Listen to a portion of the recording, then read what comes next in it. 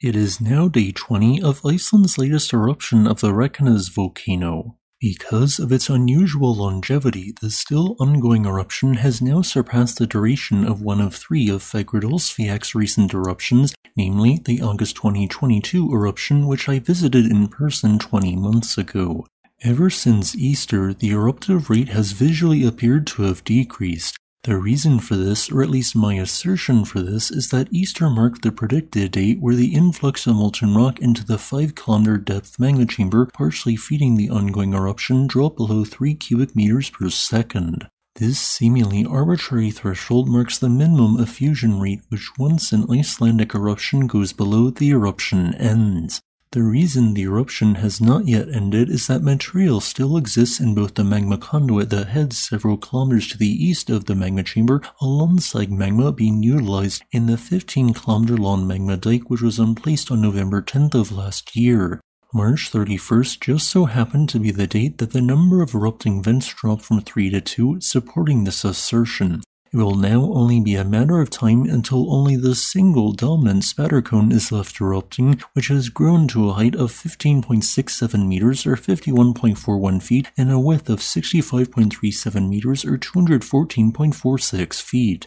From this cone, there isn't lava fountaining anymore per se, but instead intermittent rather than continuous ejections of lava fragments which only infrequently rise above its crater rim.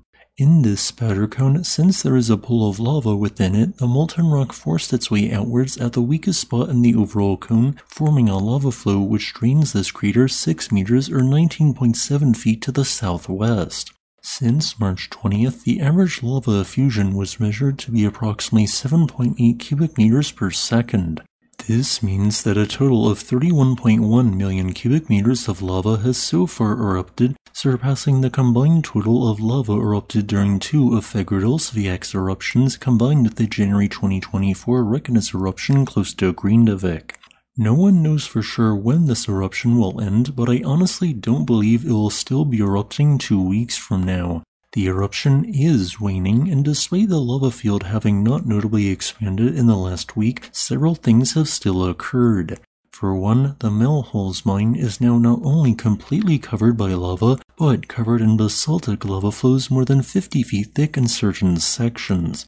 The existing lava walls towards the east and northeast of Grindavik were successfully increased from 4 to 9 meters in height. There have also been a number of moss fires in recent weeks where heat from the lava flows has ignited thick patches of moss which are several hundred years old and cover the landscape. These have been extinguished via firefighters when and where they pop up. Lava is currently erupting at what I estimate to be around 4.63 cubic meters per second, meaning an additional 400,000 cubic meters of lava is still being emplaced every day. Gas emissions from the eruption are still fairly high, averaging about 3,400 metric tons of sulfur dioxide each day. As a final note, I want to remind everyone that Iceland is still open for business and that the current eruption is not really stopping anyone from visiting major tourist attractions. Tourism due to recent eruptions is down because some people are incorrectly thinking that the entirety of the Reykjanes Peninsula or the entirety of Iceland is affected by the ongoing eruption when it is not. Also, I would like to thank my new patron Russell Chipping for supporting this channel.